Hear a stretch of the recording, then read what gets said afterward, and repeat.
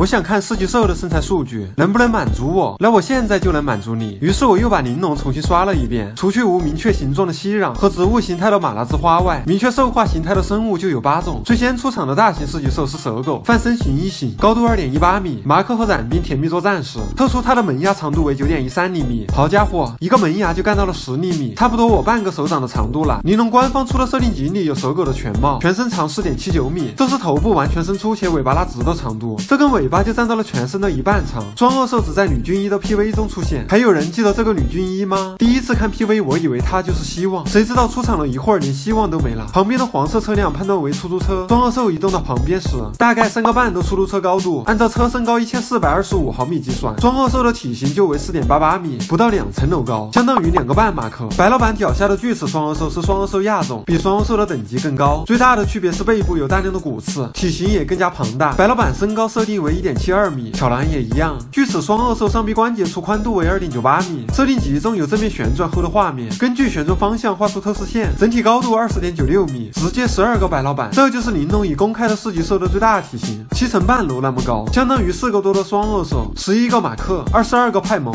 ，23个大头儿子，24个柯南，妙啊！不愧是白老板，脚底下的兽都是最高最大的。地缘兽仅在回忆中出现，是蝾螈和蛤蟆的结合体，重力体白鲨高度2.35米，地缘兽整体高度6.37米，相当于3.3个马克。红蛋蛋兽就像头牛一样，这些红蛋蛋都是我的。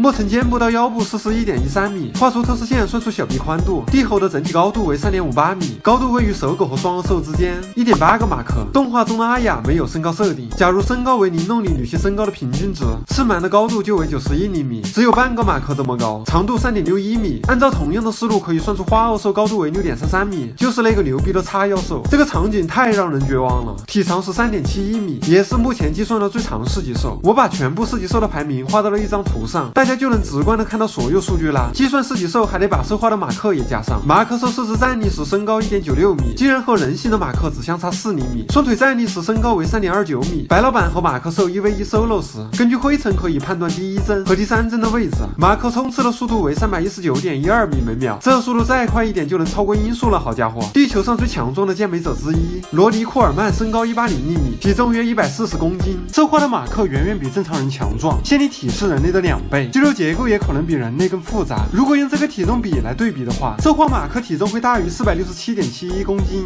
动能达到了2.38万千焦，相当于5.69公斤 TNT 爆炸的当量。马克的这一撞，最接近的威力就是反坦克地雷了。白老板居然连这个都能接住，花劲儿了之后还转了几个圈圈。要做到这样，首先得要有与之相当的速度抓住脚，还得有更大的力量迫使马克的速度改变方向。白老板牛逼！有朋友反馈想知道白老板这一脚有多大的力，被踢飞的马克中的长度2.36米，6帧移动了11.72米，速度为46.88米每秒。由于踢腿的过程动画是慢镜头，无法确定踢腿的作用时间，因此也无法精确计算这一脚的力有多大。假设实际只用了1帧的话，这一脚就相当于53.7吨的力。我惊了，我猜这还不是全力，他是左脚踢的马克，右脚还得牢牢抓住地面，不然因为动量守恒，自己也会往后飞出去。兽化的马克看起来很抗打啊，就这么踢也没有踢坏。看动漫的过程中，我也统计了每个主角击败的噬极兽。由于白葵小队出场较少，本次只统计猎荒者干掉的数量。如果只算有专门的击杀镜头的话，马克双形态干掉了最多29个蛇狗、7个脊骨、1个地吼和1个花恶兽，还包括16个城隍军或者光影会的战士、10个重力体，再加上查尔斯和名字未知的大块头，总计击败或击杀就达到66个。其他的主要成员为战力的第2梯队，冉冰干掉了14个，排名第3的就是飞雪了。谁能拒绝一个端着大枪的高能御姐呢？最帅的就是这个一穿3呢。莫尘和艾丽卡的几次镜头都属于群体伤害，人头数未知。今天我们重点盘点了噬极兽的身材数据，体型最大的噬极兽直接干到了20米，还盘点了猎荒者小队的战力数据，太强了！正是猎荒者强大的实力和默契才能取得胜利。同样强大的还有杜蕾斯的岩石系列，猎荒者们是末世强者，拥有非凡战力，在人类和噬极兽的战斗中奋勇向前，战至终章，以实力守护灯塔的安全。而杜蕾斯的岩石系列